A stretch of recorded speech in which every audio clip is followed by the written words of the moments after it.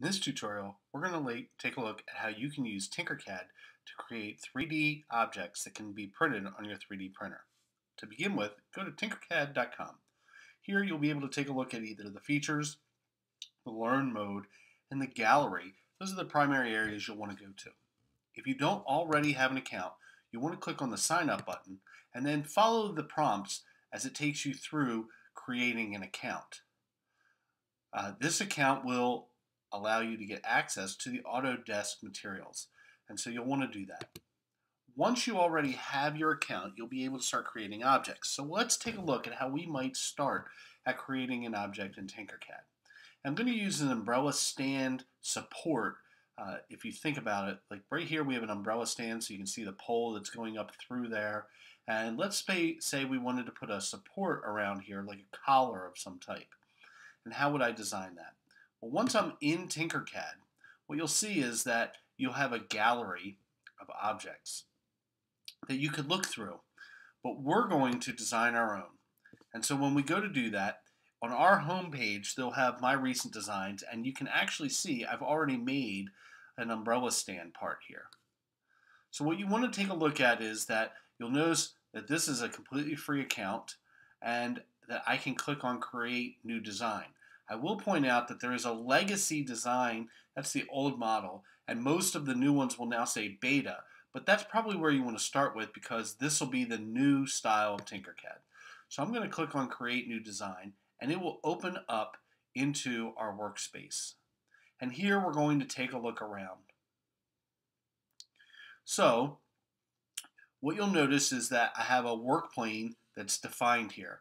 I can zoom in and zoom out using my mouse or my trackpad. So I have two fingers and I can zoom in and out of my trackpad. I can also change the grid. So if I hit Edit Grid, you'll notice that I could change the dimensions of the grid. I can also change it from millimeters to inches if you prefer. And in this particular case, I might want to change it to inches. And I just click on Update the Grid. And now you'll notice it's the snap grid actually is in inches. You also may want to think about like how you want to create an object and what size it is. And I find myself changing the snap grid on different occasions. Sometimes I will turn it smaller or larger depending on how quickly I want to make objects, and you can even turn that snap grid off. What you'll also notice is that when you create an object, it's going to give it its own name. So Incredible Snicket, that happens to be the name here. And so they'll get those, I would guess, cute little names.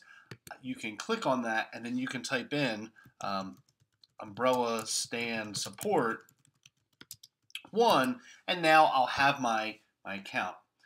So I can go back out by hitting my designs, and then there are a whole bunch of buttons. So these buttons allow you to zoom in on the work plane in different places. So you'll notice like if I click plus or minus, I can start to zoom in and out. Remember, I was also able to do that with the mouse.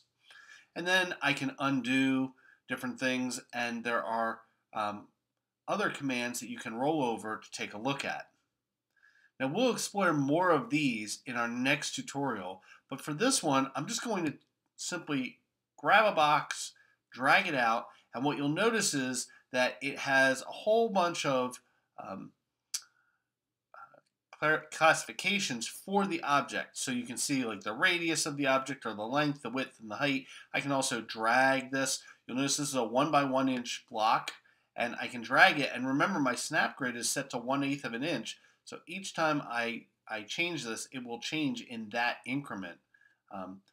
If I hold the Shift key down, I can actually get it to be rectangular or square, I should say, as we get it. And so I now have my object here. I also want you to notice that you can move this object around, that you can, looks like we can make this a little bit taller or shorter. So there are those pieces, and then there's also this piece here that actually you can see it lifting off the canvas, and it created a shadow down there. And so those will also allow you to move objects around in space. I'm going to hold the control button down, and I will turn my plane so you can see that it is actually above that, and I'm going to set it back down onto my grid. And again, holding the control button and my mouse, I'm able to turn the grid around and take a look. So this is just the first step in getting you started in TinkerCad. In the next tutorial, we'll take a look at how we can start building an object.